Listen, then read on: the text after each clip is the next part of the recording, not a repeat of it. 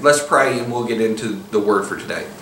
Lord, thank you for the weeks that we've spent looking at the life of Noah and his family, the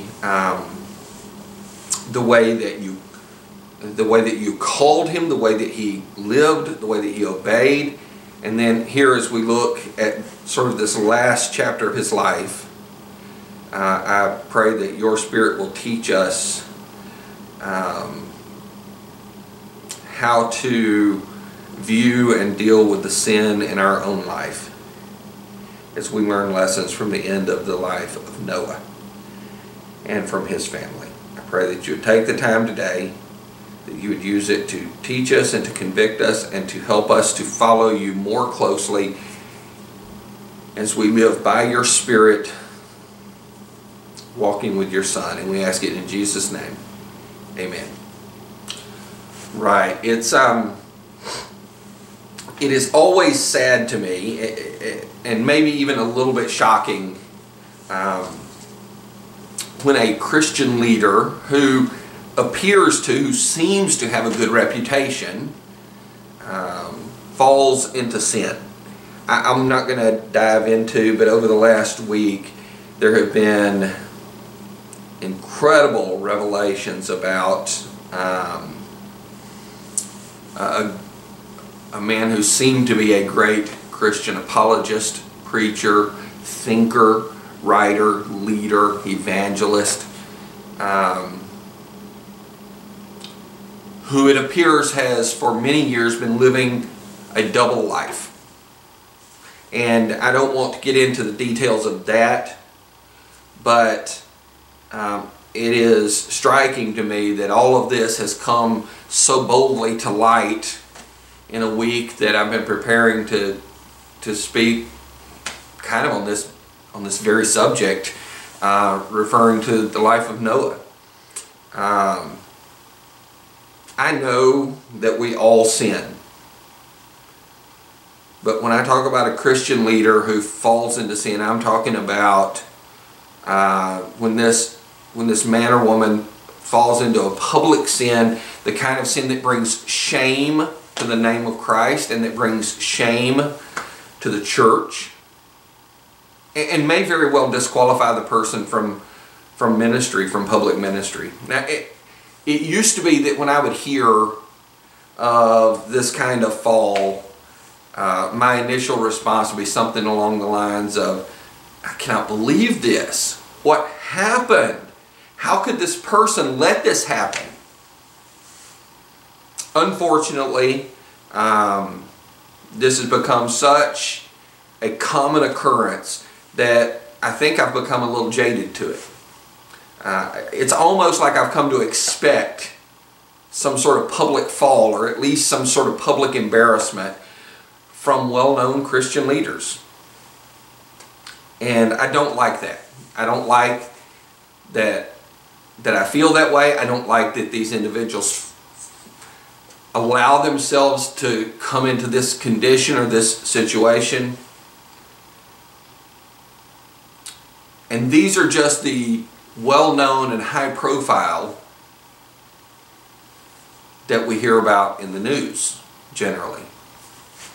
It's not the little guys who are pastoring or leading or serving in other contexts that I suspect are having a lot of the same problems at probably pretty similar rates.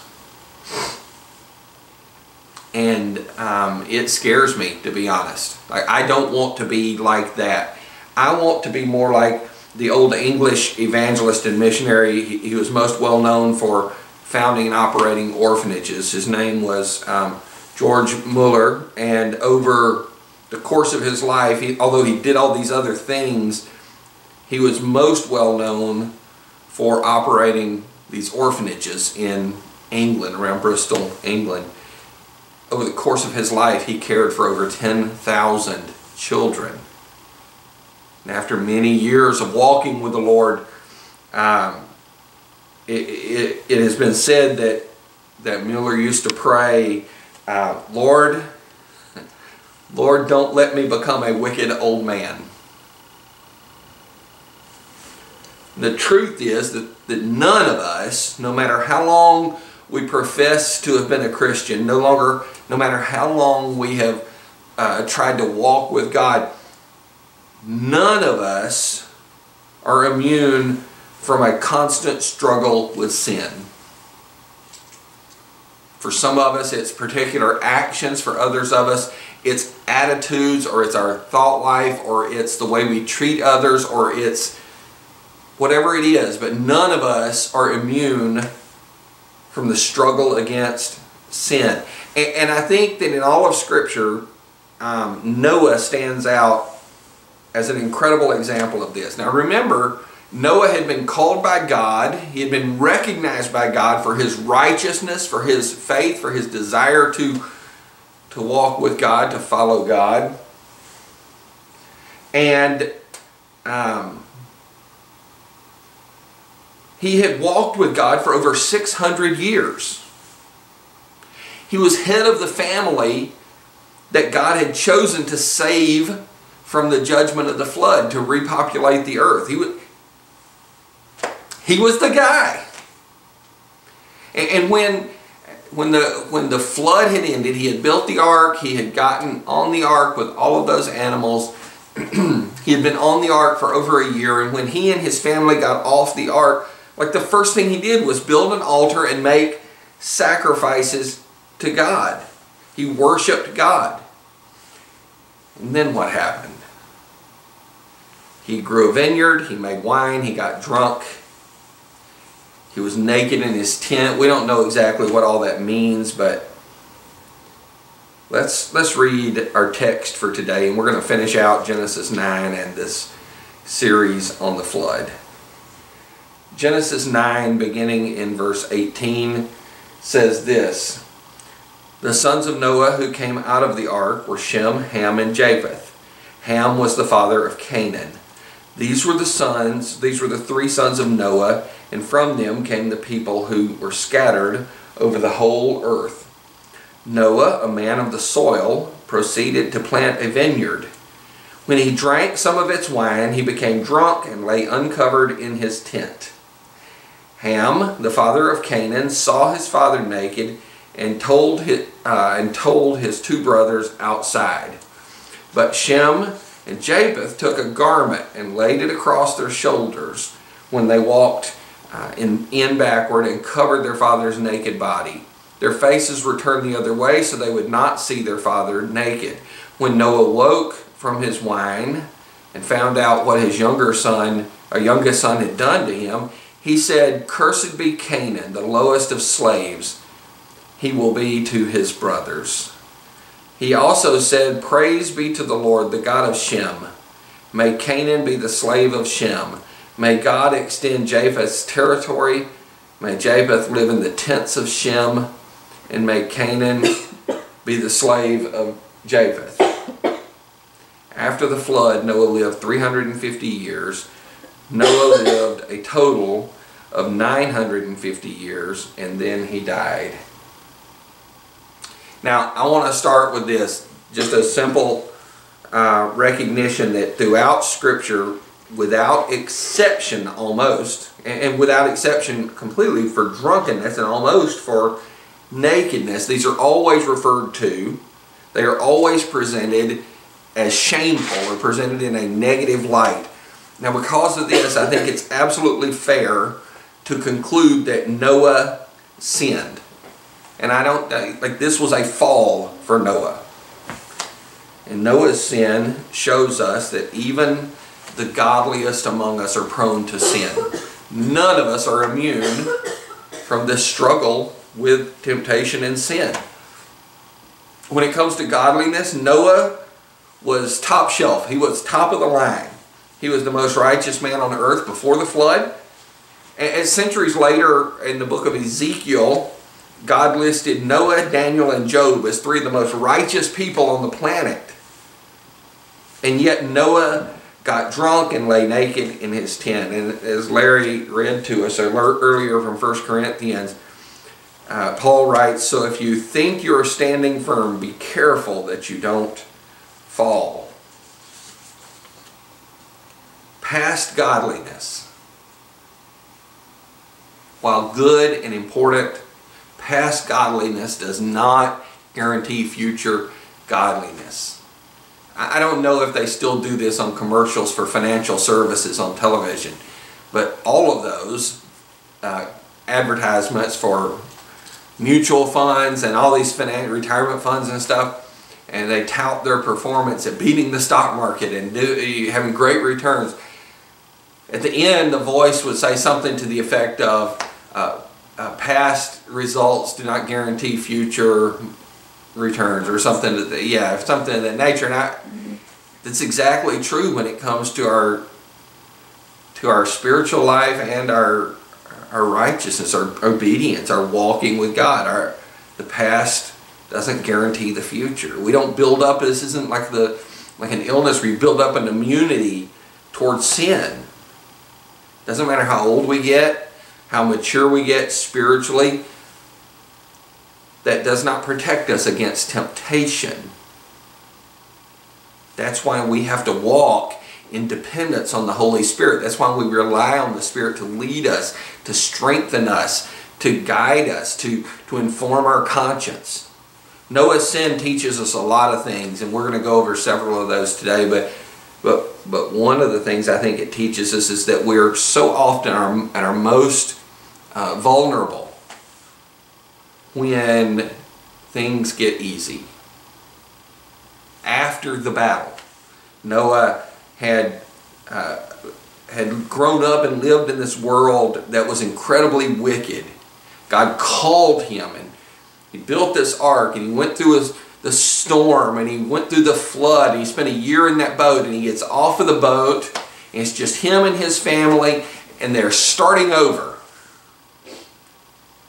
And I know, he got off and he relaxed. Whew, it's over. I can breathe again. I can relax. The battle, we've come through this battle. And when he did that, he fell into sin. When the pressure's off, our guard comes down, and those who live righteously before God, part of that is knowing their own tendency to sin, their own dependence on the Holy Spirit, the things that are tempting to them, and being aware of those things so that they don't succumb and fall prey to those temptations. Ham, his youngest son, Ham saw the nakedness of his father. He went and told his brothers. And they carefully went and covered Noah up. They covered their father up. And so when Noah woke up, he knew what Ham had done. We don't know exactly how that all transpired. But he knew, and he proclaims this curse not against Ham, but against Ham's son, Canaan. Now, there's a lot of questions, and we're not going to dig too deeply into a lot of this because we just can't. For one thing, we're not going to take the time. And the other thing is, there's so much that we just cannot know or completely understand. But some of those questions are things like, what did Ham do? Like, surely he didn't just see Noah and that was enough for all this. And was it really that serious? And why wasn't Ham punished? And why is Canaan cursed for his father's sin? And since Noah's the one who started this, Noah's the one who got drunk and passed out in his tent, why wasn't Noah punished? Why was he allowed to proclaim this curse on his grandson? Now, there's commentators and scholars and theologians for centuries have struggled for answers, and the truth is we won't ever really know all the answers to these questions. But I do want to address the first one briefly, and that is, what did Ham do? We don't know exactly, but I would say that the most likely answer is that when he looked on his father, he probably did so with some kind of lust or amusement or something. Like he found some kind of pleasure in this, and we don't know if it was like a physical pleasure or if it was an opportunity to mock his father or whatever it was. But he went out, he told his brothers, and he didn't tell them in a spirit of concern or grief or anguish. Oh my, look what our father has done. It was like he went out and mocked them, I would guess. And hey, guys, you want to see the craziest thing, the funniest thing? I can't believe this. You got to check out. And so he treated this so lightly. And I think this tells us some things about Ham. I mean, one, he didn't have any kind of shame when it came to moral failure. Like in a sense, he celebrated when moral failure occurred. And the second thing it tells us is that he didn't really respect his father. He completely abused the honor of his father. And we can see this contrasted the way his brothers reacted to the exact same situation. Rather than mocking, rather than whatever it is that Ham did, they very seriously, and the Bible describes in real detail how they carefully walked backwards so as not to see him. They covered him. They treated him with respect even in the midst of his fallenness and his brokenness. We live in a culture that is so morally broken, so morally loose. It's easy for us to see Shem and Japheth's actions and be confused by them and not be shocked by the way Ham treated his fathers. I mean, it would be easy for us to see Ham and say, what's the big deal? This shows us, this kind of response shows us what we need to learn. And I think the first thing is that we become so calloused by sin. What's the big deal? Ham looked on his father's nakedness, the text tells us, and when Noah found out, he proclaims this curse over Ham's son and their descendants. And on the surface, that seems extreme, it seems harsh, maybe unfair. But when we take that attitude, I think what that does is it tells us more about us than it does about that situation. I think it shows how calloused over we come when it comes to sin, to moral failure. We're so used to having, I'll just say it, so used to having moral filth just sort of dumped in on us through television and movies and the internet that we don't even really recognize it when we see it anymore. And even worse, we often find those things humorous. And I'm as guilty as anybody I know when it comes to this. It reminded me, many years ago, I worked for a guy one summer painting houses. It was, hard, messy, hot work here in Texas, and I pretty much hated it. But I was reminded that, when we'd get on a job and I would open up a bucket of paint and stir that thing up, the smell of paint. You all know what wet paint smells like. Well, it was overpowering almost. I mean, you get in a room or in a house, in a room with a big bucket of paint, and you open up, stir it up, and you're in this closed space, and it's just, But it didn't take very long, just a few hours, you just really couldn't smell it anymore. Like you became so accustomed to it. And I think we get that way about sin. Not just the sins we commit, although that's certainly true, but even the ones we expose ourselves to knowingly. After a while, we just don't really notice it. And the only way to become more sensitive to sin is to spend time in the Word. And when I say time in the Word, I mean that two ways. I mean in the written Word, in the Scripture, but also, as John 1 tells us, in in the living Word, in Jesus. Like, we need to be in our relationship with Jesus, and we need to grow that by being in the written Word, in the Scripture. And to expose or to avoid exposing ourselves unnecessarily to the evil around us. We live in a world that is evil, and we're going to be exposed to that. But that doesn't mean we have to seek it out. There's enough of it that just comes our way. Anyway, Ham's sin shows us that sins which don't seem like a big deal at the time so often can have huge consequences in the future. And not just for ourselves, but for our kids and our grandkids and even generations to come. Noah's drunkenness and his impropriety led to Ham's irreverence. Ham's sin eventually led to the corruption of the Canaanites. Remember, this was Ham's son Canaan that was cursed. And the Canaanites would go on to become this nation, this people who practiced incredibly violent sin and sexual sin. You see how this thing grew over time. It started with Noah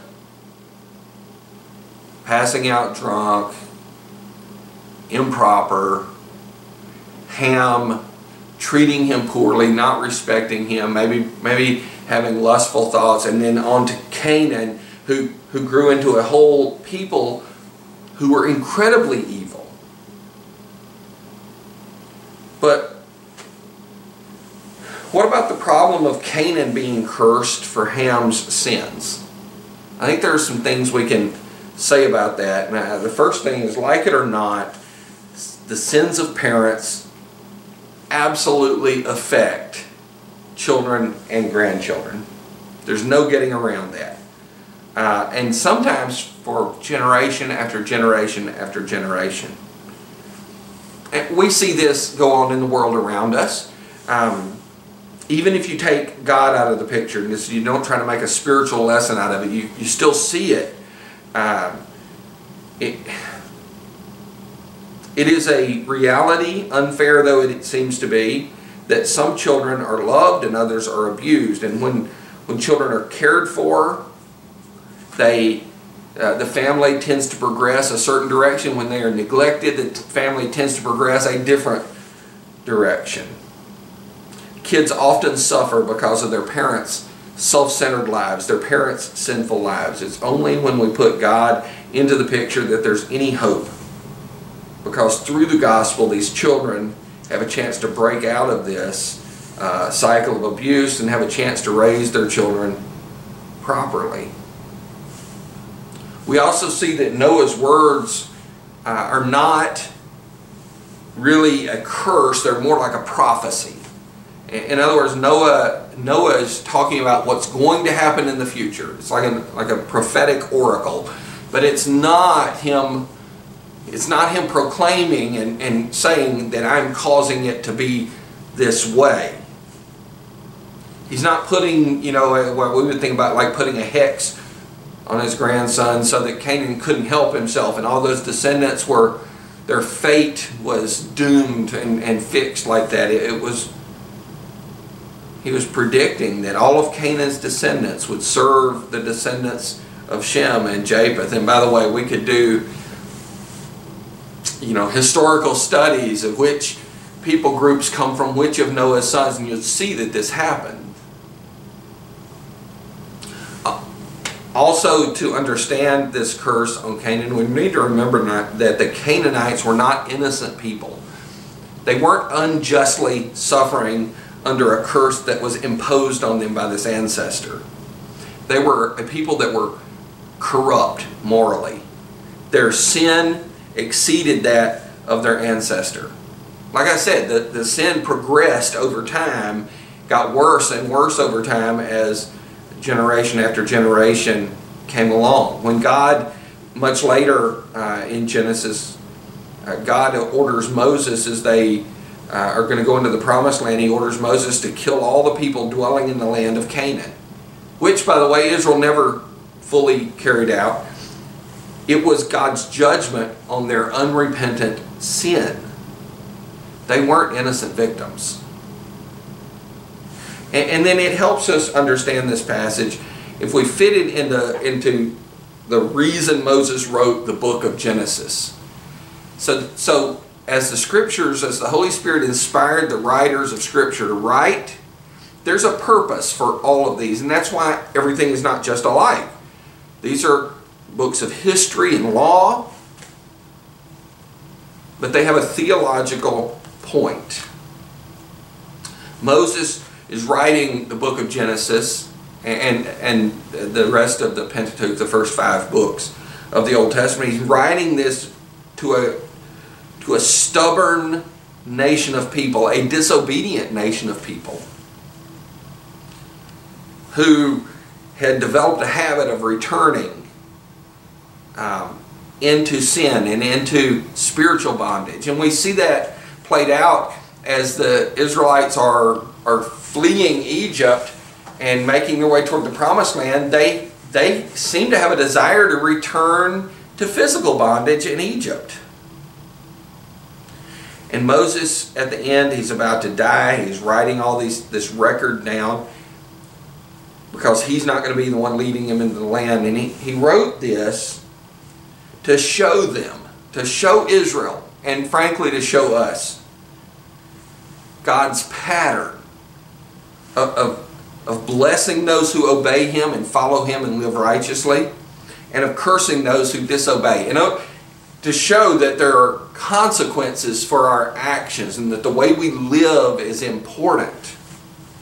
He wanted the people of Israel to be motivated to go through whatever hardship they had to go through and take the land and keep themselves from the contamination of the Canaanite people who lived there. I want to make some points of application from this passage. It's a hard passage in terms of it's awkward. It doesn't often make sense to us. It doesn't seem right or fair or just. But I think there are some great lessons and very important lessons that we can learn through this. And one of those is that we need to be careful not to allow someone else, especially our own family, not to allow someone else's sin to trigger sin in us. Noah's sin led to Ham's sin, which led to Canaan's sin, which led to generation after generation after generation, a corrupt nation. Sin is a lot like a chain reaction. One person's sin leads to the next, to the next, to the next, until there is a trail of pain and heartache and devastation that is undeniable. This is true in your life and mine. Maybe you had a parent who was an alcoholic. Maybe you had a parent who was abusive. It's really easy for us to react to their sin by sinning. There's an old expression in trying to help people who are hurting and broken, and that is that hurt people hurt people. People who have been damaged, people who have been hurt, people who have been mistreated tend to follow that pattern out in their own lives with those around them. Children of abusive parents are more likely to be abusive. Children of alcoholic parents are more likely to become alcoholics. Children of, it's a pattern that just goes on and on and on. It's true in our marriages. If you have a spouse who is self-centered, who treats you poorly, it's easy to respond to that by being self-centered, by putting a shell around, by becoming selfish, rather than responding with the love of Jesus. Another lesson, it's important to honor our parents, even if they failed. It's also important regardless of how old we are. Ham was a father of at least 4. Canaan was his 4th son. And while this story predates the 10 Commandments and should we apply the Mosaic law of honor your father and mother, I don't know the answer to that. But I do know that that commandment was repeated in the New Testament in Ephesians by the Apostle Paul. And he reminded the people that this commandment is the first commandment with a promise, so that you may live, so that it may go well with you and you'll enjoy long life on the earth. This is not just about kids living at home, it's about all of us. Respect for parents, even for sinful parents, which, by the way, all of us are. It's at the core of a healthy family, a healthy society, but it's also at the core of being spiritually healthy yourself. And it may be that your parents have passed on and you're still struggling with anger and bitterness and resentment about things they did or the way they treated you or whatever it is in their brokenness and their sinfulness, their fallenness. And I think it's still possible for you to forgive them, for you to let go of that weight and that burden, for you to still honor them, even in all their failures and brokenness. We bring God's judgment on ourselves and our children and our grandchildren when we disrespect our parents. And then I don't think it would be fair to address this passage without drawing this lesson out of it, that we need to beware of the dangers of alcohol. This is the first mention of wine in all the scripture, and it's not a pretty picture. Noah, who by all accounts had lived an incredibly godly life, who was considered righteous, was trapped by this wine. And when he got drunk, it didn't end in a good time. It ended in shame and a curse and slavery. And that's often still the case. People still find that happening in their lives as they succumb to the temptation of alcohol. Now, I'm just gonna say, like, we as a church, officially we hold a position of not drinking at all. But I will also acknowledge that the Bible does not out and out prohibit a careful use of wine, but the Bible does over and over and over warn us about the dangers of drinking. And the Bible clearly condemns drunkenness. And in Galatians 5, when that's so well known for the fruit of the Spirit, if you read the larger context, it contrasts the fruit of the Spirit with the works of the flesh.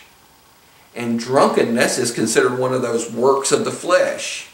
In other words, drunkenness is the opposite of living in the Spirit. And drunkenness or alcoholism is such a widespread problem today. And I read some statistics, I don't have the numbers in front of me, but that since this COVID-19 pandemic has begun, alcohol sales have skyrocketed, as people have used that as a way to cope with isolation and loneliness, fear. This is such a problem in our country and in our society. My encouragement to you would be not to drink at all.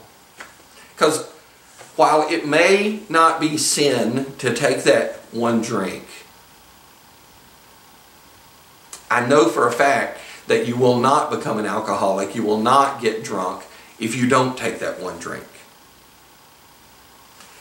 Anyway, Noah's sin, his life shows us that even the most godly among us are prone to sin. We are all susceptible. Ham's sin and the curse that was placed on Canaan, it shows us how callous to sin we've all become. But there's one other thing I want to point out, and it's a lesson that we can learn from those other two brothers, from Shem and Japheth. And that is this: we don't have to fall to temptation. Like, you can rise above. You can do the right thing. You can be tempted and not sin. And when we do that, we receive God's blessing for that, but that's a pattern, like all of these things. Just like sin is a pattern that can be passed down in a family, righteousness is a pattern that can be passed down in a family. Shem and Japheth took this action of carefully covering their father. They showed respect for him and they showed fear of God. And because of this, Noah not only pronounced a curse on Canaan, on Ham's son, he pronounced a blessing on these other two brothers. The blessing shows us that God, that the Lord, and he uses the personal name for God, the covenant name for God, that he would be the personal covenant God of Shem and of his descendants. This was fulfilled in Abraham and in the Jewish nation. And it was fulfilled in the fact that Jesus himself, that the promised one, the Messiah, the Christ, would come from this line of Shem. Canaan would go on to serve Shem. And we see this in that as the Jews moved into, as the Israelites moved into the promised land, they displaced the Canaanites. The Canaanites became subservient to the people of Israel. And Japheth, the other brother, was blessed when Noah said, "May God extend Japheth's territory. May Japheth live in the tents of Shem, and may Canaan be the slave of Japheth." This came to fulfillment later when Japheth's descendants would grow and expand and spread to the north and to the west. They eventually spread throughout Europe and even to America. That is the line that eventually would come from Japheth. And this is the first glimmer, by the way, of this about the line of Japheth living in the tents of Shem. This is a prophecy. This is a foreshadowing, a glimpse of the scriptures that would talk about the grafting in of the Gentiles into the spiritual blessings of Israel. We who are Japheth's descendants have been blessed by dwelling in the tents of Shem. We have been brought in as one of God's people. The application, the thing for us to see in Shem and Japheth's actions is that we don't have to yield to temptation. When Ham came and told them what was going on, what he saw, what he experienced, they could have joined in with him. They could have mocked Noah. They could have done whatever it is that Ham had done, but they didn't. They showed respect for their father. They showed fear of God, and they didn't sin. Ham couldn't blame his sin on his father because his brothers showed that there was another option. And while these are patterns that tend to happen that parents pass on to their children and grandchildren, they are patterns that tend to happen. They are not absolutes. We are all responsible for our own actions, and we can, through the power of the Spirit, break these cycles in our families' lives. If you want a blessing on your life, if you want your children and grandchildren and future generations to be blessed, don't yield so easily to the sin that Hebrews says so easily besets us, so easily enslaves us. Paul writes in Romans 6 about being slaves to righteousness. Listen, here's the bottom line. Though we are prone to sin, though we have a tendency to sin, we can obey God and we can experience His blessing. Ask yourself a question. Do I want God's blessing in my life? Do I want God's blessing for my children? Do I want God's blessing for my grandchildren? I don't know anybody who would honestly say anything other than an emphatic yes. Yes, I want God to bless my life and my children and my grandchildren. Well, the way to experience that is through obedience to Him. And maybe your response to that is, well, that's the problem. I'm weak. I have trouble obeying. The first step toward obedience is to recognize that you are not strong, that you are weak, that you can't obey on your own, that you tend toward sin, that I tend toward sin. Recognizing that, being self-aware of that, it pushes us to be dependent on the Holy Spirit who lives and works in us as followers of Jesus, that He frees us from the captivity of sin.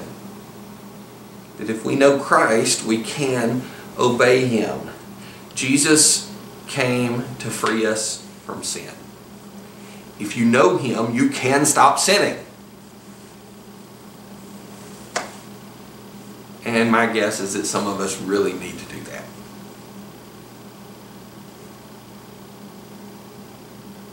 Maybe there's a particular sin or kind of sin that you're particularly prone to. You've dabbled in or messed with, and you need to deal with that.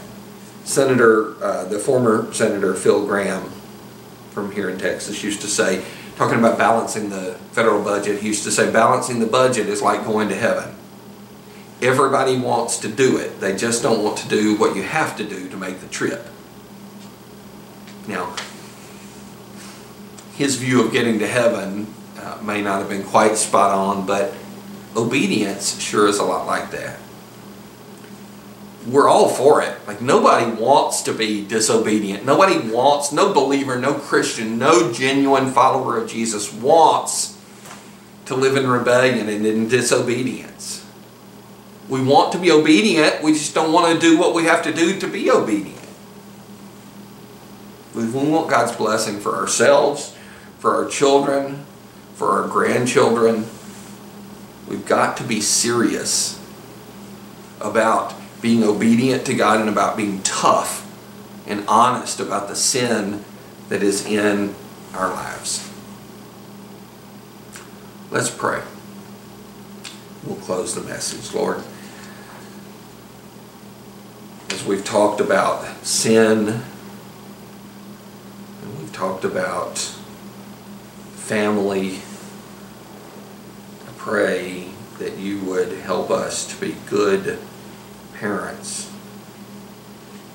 grandparents,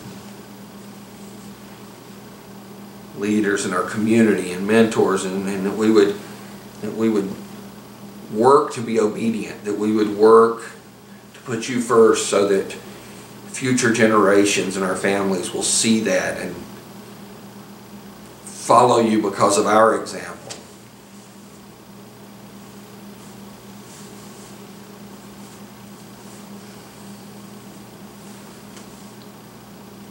Lord, if there's a particular sin in my life, reveal that to me. If there's a particular sin in people's lives, show that to them.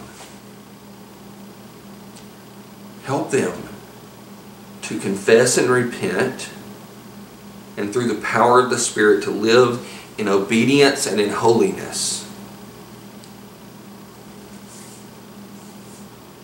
To live well and to finish well.